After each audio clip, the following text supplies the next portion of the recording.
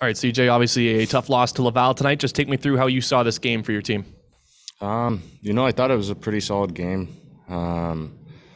We had our chances in the first. We came out strong and we were peppering them.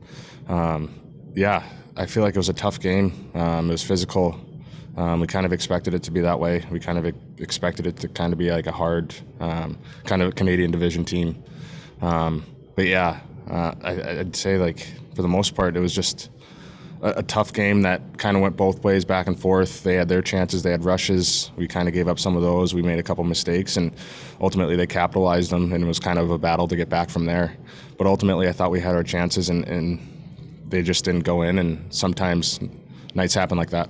And it looked like there were a lot of posts too. So is that sort of frustrating, or does that sort of give you maybe a little bit more motivation, knowing just you're that close to generating chances? Like you said, there are so many of them, but just unfortunately some of them posting out instead of posting in, I guess. Right. It can get frustrating for sure. You wish they go the other way, and that could change the game. Instead of being down, we could be up, and I try not to dwell on it too much. It sucks, that's for sure.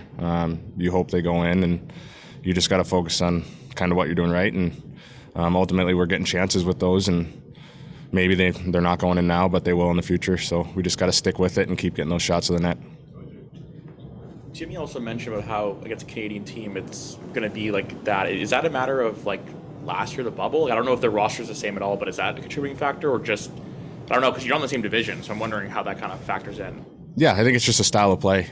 I think teams in the Canadian division generally are built a certain way, and especially down here, they're kind of, especially with Laval, they always play tough, and they always like to get on the body, get on the forecheck, and really play a hard game and a solid, sound game. And I think that's what we're used to playing against kind of those teams.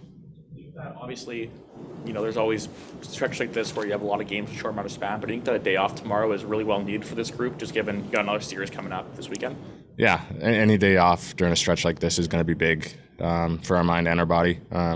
It's huge, kind of using it as a reset mentally and physically. The guys need it, and hopefully we can reset and get back to kind of going on our streaking ways and kind of get back to playing our hockey, getting on the forecheck, and kind of continuing what we're doing, but hopefully getting a couple more wins.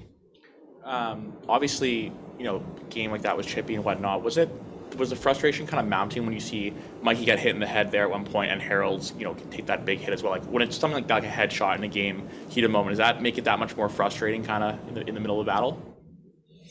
I don't know about frustrating, kind of for me. I think it just kind of sets a tone for what the rest of the game is going to be like. You hate to see anything happen like that to your teammate.